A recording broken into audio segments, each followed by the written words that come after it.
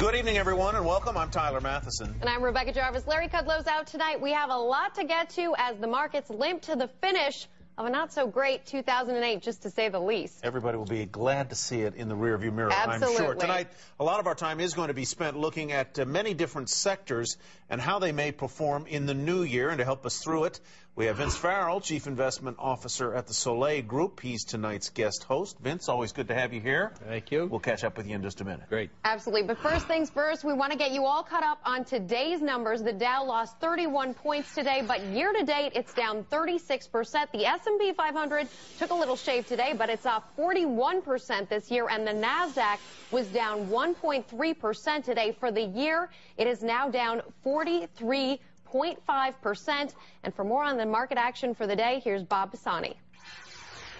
Volume has been light and stocks have traded in a very narrow range really since last Tuesday. The big issue, what's January going to look like? Traders are long out of 2008. Two issues for 2009 in January. Number one, concerns about additional redemptions from funds due to the Madoff scandal, and secondly, what the size of that stimulus package might look like that the president-elect will, in all likelihood, sign as soon as he comes into office. Those are two X factors. Starting moving today, we saw real nice moves up in energy. Energy stocks have really bottomed in the last few weeks. All the big names moved up as we saw oil move up on geopolitical concerns as well as the weak dollar. Real estate investment trusts have also come off the bottom recently, but they were notably weak today. The Wall Street Journal had a fairly critical article on some recent concerns about retail malls and retail real estate investment trusts. And, of course, SL Green, which is an office REIT, cut their dividend essentially in half. Take a look at some of the retail-oriented stocks. GameStop, Liz Claiborne, JCPenney, Jones Apparel,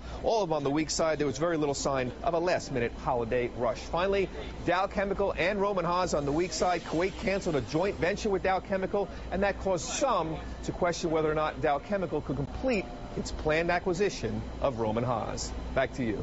All right, Bob Pisani. It was, of course, a very rough year, but there is some optimism out there, at least for some people who think maybe the worst is behind us. Peter Schiff, president of Euro-Pacific Capital, not generally one of those highly optimistic folks, but we invited him to join us anyway, at least for some counterpoint. And Vince Farrell is our guest host for the evening. Peter, let me just begin. You had a very interesting column in the newspaper over the weekend, I believe it was the Wall Street Journal, in which you said that basically the idea that the government can do something that individuals can't do in the face of a recession is sort of fallacy. In other words, the idea that the government can spend when everybody else, businesses and individuals, must tighten their belts is hooey. Right. No, it's a fallacy. What's happening is Americans are broke. We've borrowed all this money to spend, and now we can't borrow anymore, mainly because the creditors have reached their limit. They don't want to lend anymore. And so the government is borrowing for us, but they're forcing us deeper into debt by taking on additional liabilities. But we need to start paying off our debts. We need to start savings again so that we can have money to lend out to entrepreneurs, to start businesses, to make capital investments, so we can go back to work producing goods instead of consuming them. But the government is simply pouring gasoline on a fire that it's set, and it's going to do a lot of damage with all these stimuluses and bailouts. Vince, Peter is very concerned that by pouring money, gasoline onto the fire, in his metaphor, what you end up with is ultimately massive inflation down the pike. Do you think we're going to see that next year? And if not next year, do you think we're going to see it anytime soon? Yeah, I think that's the risk. I don't disagree with Peter. I might disagree a little bit with the end game, but I think inflation is part of the end game. I'm not sure that you have a whole lot of choice now. I think government debt is needed to substitute for private debt. And why? In 1933, unemployment, non-farm payroll was 30% when Roosevelt started the great stimulus campaign, and it fell to 11%. So I don't know that you can sit back and do nothing right now. Well, let me finish.